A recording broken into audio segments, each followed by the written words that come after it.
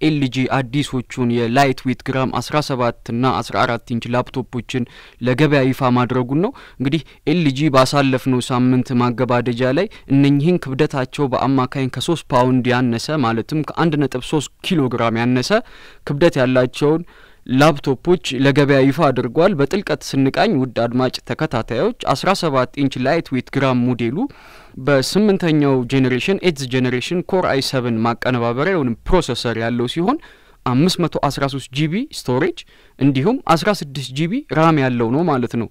የማያ ገጹ 2560 በ1600 የሆነ በከፍተኛ ምስል ጥራት የሚያሳይ የማያ ገጽ አለው።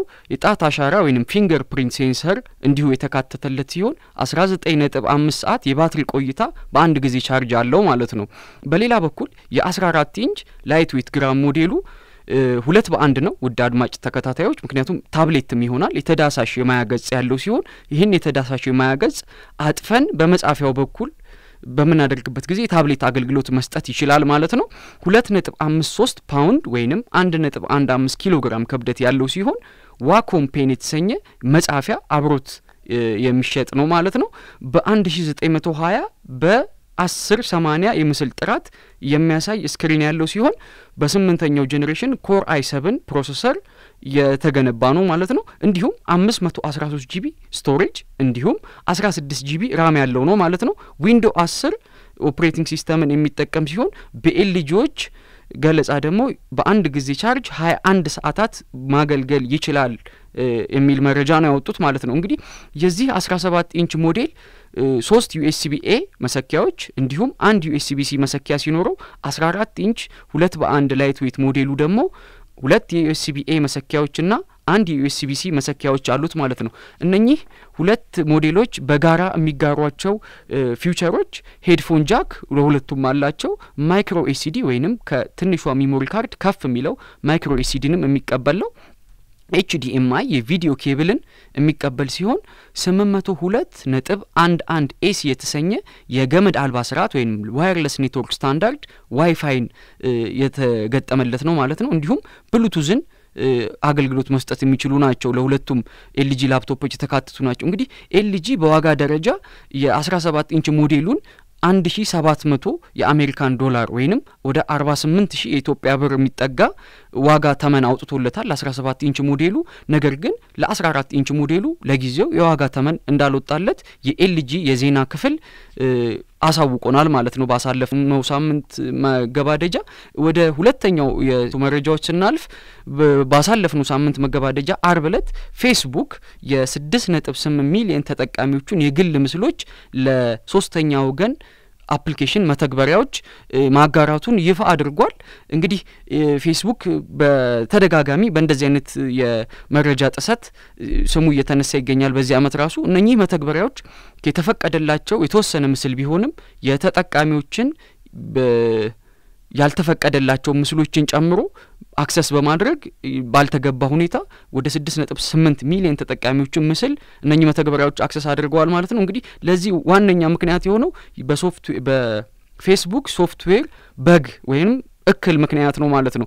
በዚህም አብዛኞቻችን የምንጠቀማቸው ሶፍትዌር በፌስቡክ የተፈቀደላቸው ሶስተኛ ወገን መተግበሪያዎች አሉ። አድማጭ ተከታታዮች ሁላችን እንደምናውቀው ከፕሮፋይላችን ላይ ስማችንን ወይ ምስሎቻችንን ወስደው ስለኛ ወይ ወደፊት የሚተነብዩ ወይ ከምስላችን ገጽታ የሚመሳሰል ሰው ታዋቂ ሰው ጋር የሚያወዳድሩት አይነት አፕሊኬሽኖች ማለት ነው። እንደዚህ አይነት አፕሊኬሽኖች ናቸው እንግዲህ በእንደዚህ አይነት አደጋ ውስጥ እንደከተቱን እየተነገረ ያለው። ቴክ ክረንች ለተሰኘው ድረገጽ ፌስቡክ እንደተናገረው ድርጊቱ የተከሰተው ከባለፈው የፈረንጆች ሴፕቴምበር ወር 12 ጀምሮ እስከ 25 እንደሆነና ፌስቡክ ድርጊቱን በትክክል የደረሰበት በሴፕቴምበር 25 እንደሆነና እስከ ባሳለፍነው ሳምንት ዲሴምበር 14 ዓርብ ዕለት ማለት ነው እስከዛን ድረስ ግን ሚስጥር አድርጎ መቆየቱ ምክንያት እስካሁን ይፋ አልሆነም። በድርጊቱም የተጠቁ ተጠቂዎችን ፌስቡክ ተጠቃሚዎችን ምስሎቻቸው እንደተጠቁ የሚያስታውቅ ኖቲፊኬሽን መላኩንና እንዲሁም ከአበልጻጊዎቹ ከዴቨሎፐሮቹ ጋር በስህተት በእጆቻቸው የገቡትን ምስሎች ቅጂ እንዲያጠፉ እየተደራደረ እንደሆነ ፌስቡክ አሳውቋል። በጥቅሉ እንግዲህ በዚህ አይነት ተግባሮች ተሳትፈዋል ተብሎ የተለዩት 1500 መተግበሪያዎች በ876 ዴቨሎፐሮች የበለጸጉ መተግበሪያዎች ናቸው ማለት ነው። የፌስቡክ የምህንድስና ዳይሬክተር ቶመር ባር ይህን ድርጊት እንግዲህ በመሆኑ በመከሰቱ በጣም ከፍተኛ ይቅርታ ጠይቀዋል። ፌስቡክ በተደጋጋሚ በዚህ አመት ራሱ በእንደዚህ አይነት የመረጃ ጥሰትና መጋለጥ በተደጋጋሚ ስሙ ተነስቷል። ቢሆንም ልብ ልንል የሚገባው ውድ አድማጭ ተከታታዮች አንዳቸውም በመረጃ ጠላፊዎች ወይም ሃከሮች የሆኑ ሳይሆን በራሱ በፌስቡክ የሶፍትዌር ክፍተት ወይም እክል ምክንያት እንደሆነ ወይንም የዳታ ማጋራት ክፍተትም በከፍተኛ ሁኔታ አለበት በእነኚህ ምክንያት እንደሆነ ልብ ሊባል ይገባል። የዚህ መረጃ ምንጭ ዘቨርጅ.com የተሰኘው ታዋቂ የኦንላይን የቴክኖሎጂና የሳይንስ ድረገጽ ነው። ወደ ሳምንቱ ቀጣይ ሶስተኛ መረጃችን ስናመራ ውድ አድማጭ ተከታታዮቻችን የምናገኘው የፒውዳይፓይ የተሰኘ የፕሪንተር ጠለፋን መረጃ ነው። እንግዲህ ለማብራራት ያህል ፒውዳይፓይ የተሰኘ የዩቲዩብ ቻናል አለ። በጣም ከፍተኛ ሰብስክራይበሮች ያሉት በስዊድን ዜግነት ያለው ዩቲዩበር የሚመራ የዩቲዩብ ቻናል አለ።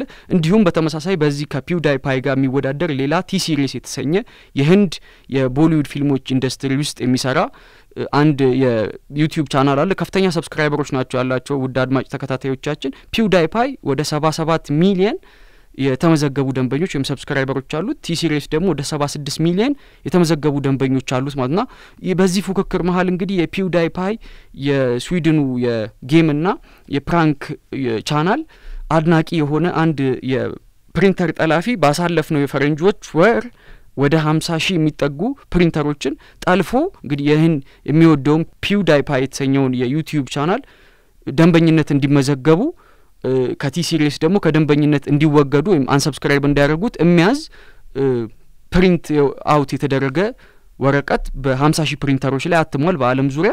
አሁን እንግዲህ በድጋሚ ባሳለፍነው ሳምንት እሁድ ዕለት በቢቢሲ ቀጥታ መስመር ገብቶ 100,000 ፕሪንተሮችን በተመሳሳይ ሃክ አድርጎ ፒውዳይፓይ የዩቲዩብ ቻናልን ሰብስክራይብ እንዲያደርጉ በማዘዝ የቲ-ሲሪስን ሰብስክሪፕሽን እንዲያቆሙ ወይም ደንበኝነት እንዲሰርዙ በማስጠንቀቅ ከዛም በዘለለ ደግሞ በሲሪየስሊ በአጽኖት የፕሪንተር ደህንነታችንን እንድንጠብቅ ለጠለፈባቸው 100,000 ደንበኞች አስጠንቅቋል ማለት ነው። እንግዲህ ይህ ሰው በከፍተኛ ሁኔታ ያስጠነቀቀው ፕሪንተሮችን እስከ ማቃጠል እንደሚደርስ አቅም እንዳለው በቀጥታ ለቢቢሲ ቃሉን ሰጥቷል ማለት ነው። ይህም እንግዲህ በፕሪንተሮች ላይ ያለውን ፊርምዌር ቺፕ ወይንም የፕሪንተሩ ሶፍትዌር የሚጫንበት ቺፕ ማለት ነው ፊርምዌር ቺፑን በተደጋጋሚ የተለያዩ ትዕዛዞችን በመስጠት ከአቅሙ በላይ እንዲሆን የተወሰነ ትዕዛዞችን ነው መቀበል የሚችለው። ይህ ፊርምዌር ቺፕ ከአቅሙ በላይ ትዕዛዞችን በመላክ ከአገልግሎት ጊዜው ቀደም ብሎ እንዲቃጠል ማድረግ የሚያስችሉ ቴክኒኮችን ከዚህ በኋላ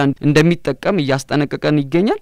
እንግዲህ አደጋው ወረቀቶችን ብቻ የሚያትም አይደለም። ሚስጥራዊ ሰነዶችን ከመታተማቸው በፊት ቀደሞ በማግኘት ዋና ቅጂውን ኤዲት አድርጎ ድጋሚ ፕሪንት እንዲያደርግ የሚያደርግ ከፍተኛ አደጋ ሊያስከትል የሚችል አቅም እንዳለውም ተናግሯል። በተጨማሪም ጠላፊው የአካባቢ የሚያጠቃውን አካባቢ ኢቭን መዳረሻውን መወሰን ይችላል ጂኦሎኬት ማድረግ እንደሚችልም ልበሙሉ ሆኖ ተናግሯል ማለት ነው። በዚህም እንግዲህ እንደ ምሳሌነት ባሳለፍነው ሳምንት እሁድ ዕለት ካረገ በኋላ ይሄንን 100,000 ፕሪንተሮችን ከጠለፈ በኋላ በዩኬ፣ አሜሪካን፣ አርጀንቲና፣ ስፔን፣ አውስትራሊያና ቻይና የሚገኙ የማህበራዊ ድረገጽ ተጠቃሚዎች በርግጥም ፕሪንተሮቻቸው እንደተጠለፉና ይህንን ተመሳሳይ መልእክት ፕሪንት አድርጎ እንዳወጣባቸው የሚያሳይ በምስል የታገዘ በማህበራዊ ድረገጾቻቸው ላይ ለጥፈው የተገኘበት ሁኔታ ነው ማለት ነው ያለው።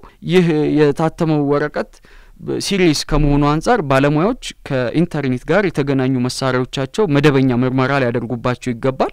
አዳዲስ የደህንነት ጥገናዎች ወይም ሴኩሪቲ ፓቾችን መጫን አለብን። ከኢንተርኔት ጋር የተገናኙ መሳሪያዎች ወይም ፕሪንተሮች ሊሆኑ ይችላሉ በእርግጥም መገናኘት አለባቸው ወይ የሚለውን ጥያቄዎች በአግባቡ መመለስ ይገባናል ማለት ነው። ከእንደዚህ አይነት አደጋዎች ለመቆጠብ የዚህ መረጃ ምንጭ ቢቢሲ ነው።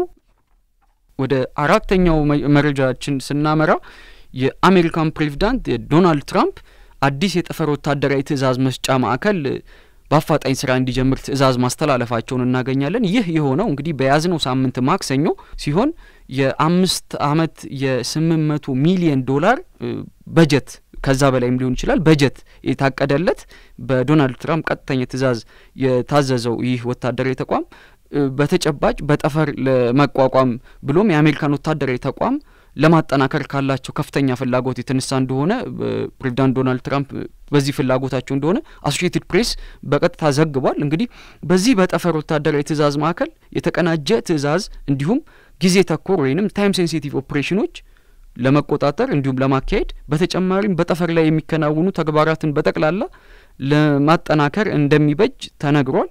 ሁሉም የጠፈር ክንዋኔዎች እንደሚደራጁበት የጠፈር ቴክኒካዊ ሂደቶች እንደሚፋጠኑበትና እንዲሁም በጠፈር ላይ የሚገኙትን የአሜሪካን ንብረቶች በተደራጀ መልኩ እንደሚጠብቅ በሲኤንኤን ሪፖርቱ አካቷል። እንግዲህ ይህን ተግባር ፕሬዝዳንት ዶናልድ ትራምፕ ሊያደርጉበት ዋነኛ ምክንያቱም በቻይናና በሩሲያ በቅርብ ጊዜ ጀምሮ እየተካሄደ ያለው የአሜሪካን ሳተላይቶችን ለማጥቃት ለማስወገድ ዲስትሮይ ለማድረግ ከፍተኛ ጥረት እየተደረገ ነው። ሮቦቶች ኢቭን እስከ መላክ ደረጃ ደርሰዋል ወደ ጠፈር አሜሪካን ሳተላይቶች የሚያጠቁ ማለት ነው። ስለዚህ ይህንን አይነት ድርጊቶቻቸውን እንዲቆጠቡ የአሜሪካን ወታደራዊ ተቋም በጠፈር ላይ ማቋቋም ትዕዛዞችን ከዛ ማከናወን መሰረታዊ ለውጥ ነው ብሎ ስላመኑ ይመስላል የአሜሪካን መንግስት ይህንን እርምጃ ያደረገው።